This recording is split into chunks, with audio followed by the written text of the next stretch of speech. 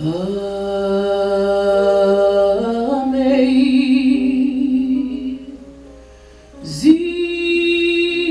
grace,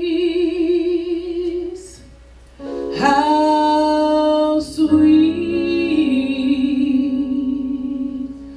the sound that saved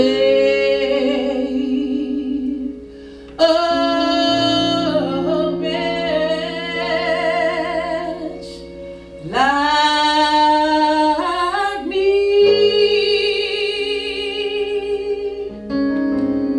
I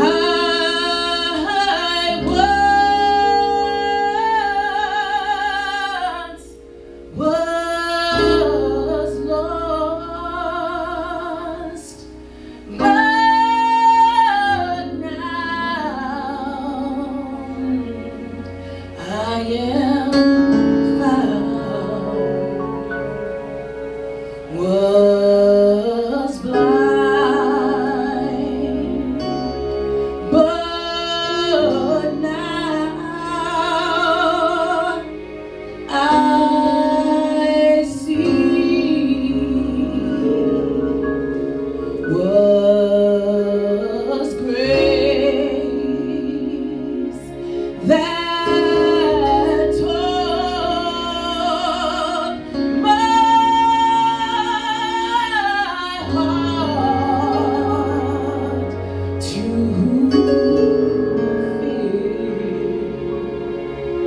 and graced my fears, relieved. How precious did that grace, hallelujah, appear. The hour I first believed. Now I want y'all to help me sing this last verse. Praise God. Come on, help me sing. Praise God. Hallelujah. Praise God.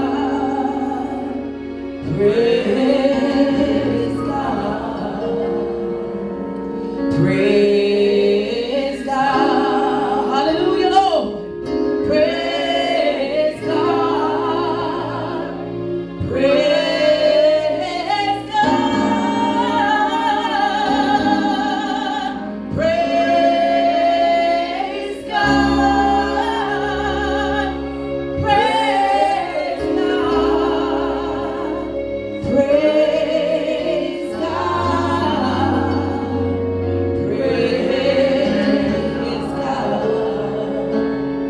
Praise God. Praise God. Praise God.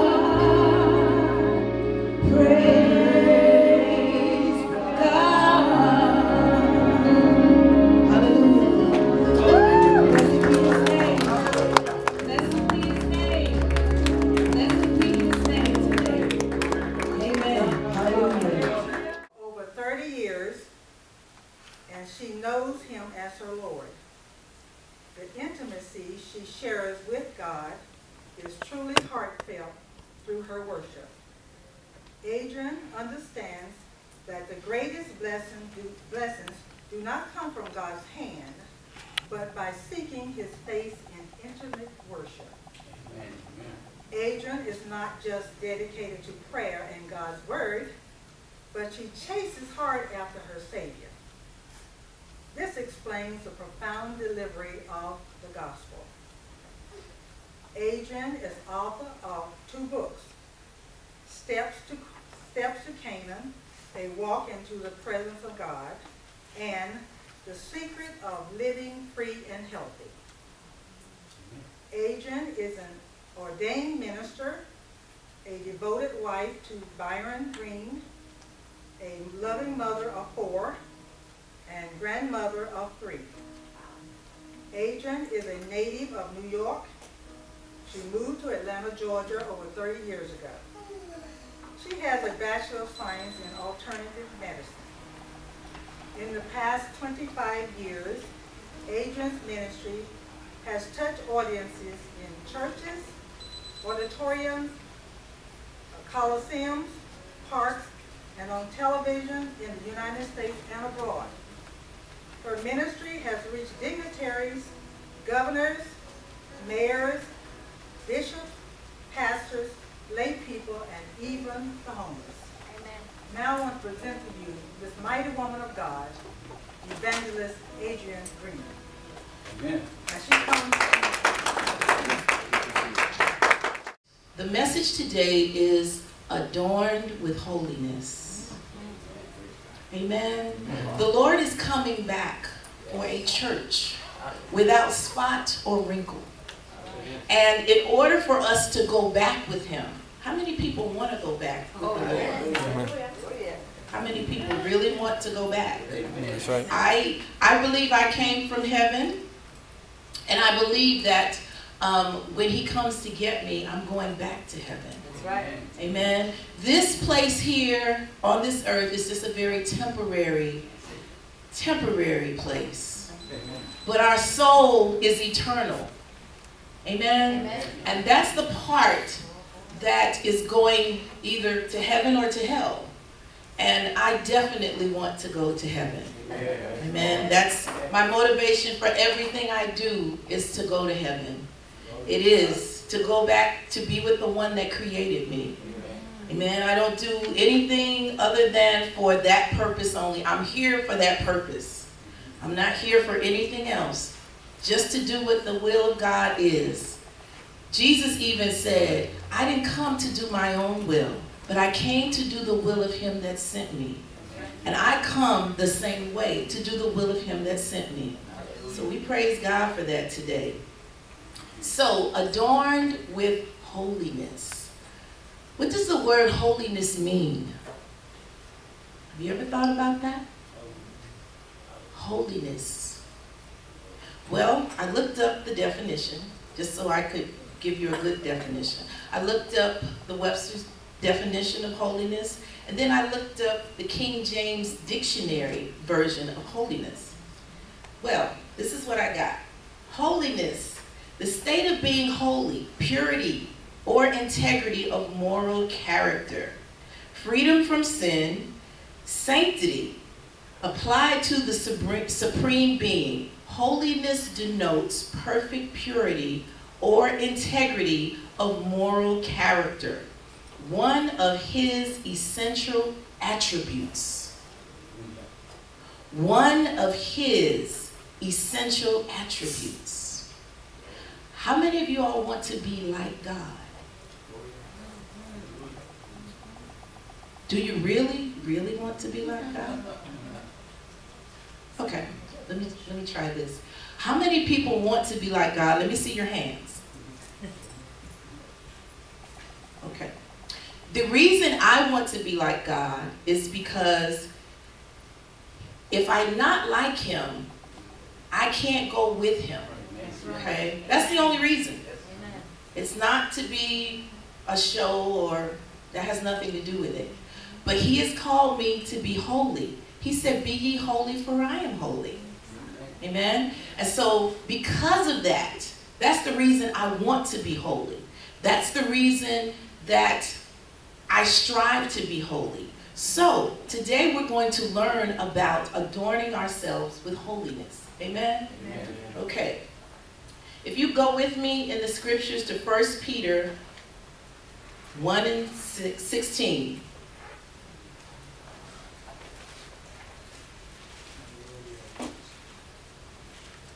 And I have a lot of scriptures, so if you don't get to turn to them, I'm going to try to wait for you to get to them. but for the sake of time and us just moving through to get an understanding, you can jot the scriptures down and read them at home if you'd like, or you can read them now, whichever, is going to work for you. Okay, 1 Peter 1:16. The Word of God says, "It is written, be ye holy, for I am holy." So see, that is a word from the Lord. He has asked us to be holy because He's holy. That's the only reason. Okay? So holiness is a requirement. Holiness is something that we're supposed to be. It's not just a good cliche, but it's actually something we're supposed to be. The Word of God also goes on to say in Exodus 15:11, it says, "Who is like unto thee, glorious in holiness?" So if we're trying to be like God, the Word of God tells us He's holy, so the Word of God tells us to be holy. Now, how do you get holy? Does anybody know how to get holy? Anybody? Good deeds. Well, the Word of God says, "You are saved by grace, not of works, lest any man should boast. But faith without works is dead." That kind of sounds, like, oh, okay, what? But it really makes sense because it's our faith in the Lord Jesus Christ. Our dependence on Him is what makes us holy, not just our deeds. A lot of people think, I'm going to heaven because of my deeds. No, I'm going to heaven because I have relinquished myself. Okay? My heart has been changed because of the blood of Jesus. I've received Him as my personal Savior because my deeds could not save me. The law could not save, and that's why God sent His only begotten Son, so that whosoever believes on Him would not perish but have everlasting life. Amen? So, being holy is being in a state where you know it's not about you, but it's about Christ in you. A lot of times we will say, okay, today I'm going to be righteous. Today I'm going to be holy. Today I'm going to do what the Lord is telling me to do. And then there are other days when we say, oh no, I'm going to do me. I'm going to do what I feel like. I'm going to put on myself today. But the Lord says to put on Him, Christ crucified. See, because it's not about us that lives, but it's about Him that lives in us. Always remember, say, Lord, it's not about me, but it's about you in me. Every day, if we would get up and put on the righteousness of God and not ourselves, then we will walk in that day knowing that God is being glorified in us, and it's not us. Because if we continue to live, He's not going to come back and get us, because He's looking for a bride. He's looking for someone likened unto Himself, without spot or wrinkle. So in order for us to not have spot or wrinkle, we must put on holiness. Amen? Amen. And the blood of Jesus is the only thing that can make us holy. We as people, we spend more money, more time, more effort in adorning this outward man. But did you all know that everyone in this room, without this flesh, we all look the same? Every soul looks the same.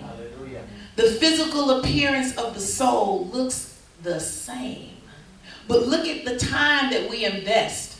Look at the time we put into this outward man, satisfying and satiating the flesh, versus how much time we put into our soul. Did you ever think about that? How much time do you really invest in the part of you that is God's? And how much time do you invest in the part of you that is the flesh? That's really something to think about.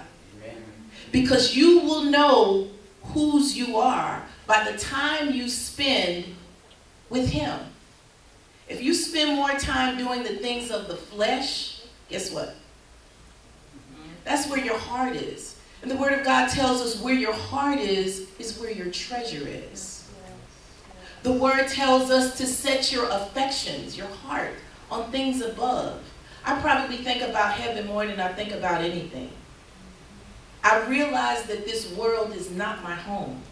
It's a place of transition. It's a place where I'm just passing through. So the Word tells us to set your affections on things above. Sometimes my husband and my children, they say, you think too much about heaven. You need to think about here.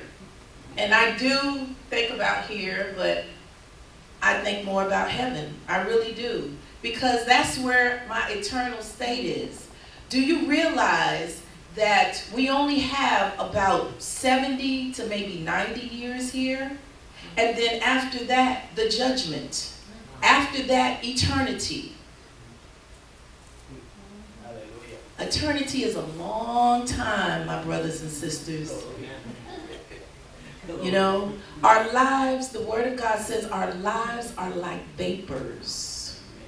That means we're here and we're gone. And one of the tricks of the enemy is to make us think, well, I've been here, I'm going to be here. The human being is the only creature that has not really grasped his shortness of this life. We think that we are here and we're going to be here, but not so. Not so. Our investment of our time, our energies, our efforts should be there. There. Because if we're planning to go there, then that's what we need to be focused. Everything about us needs to be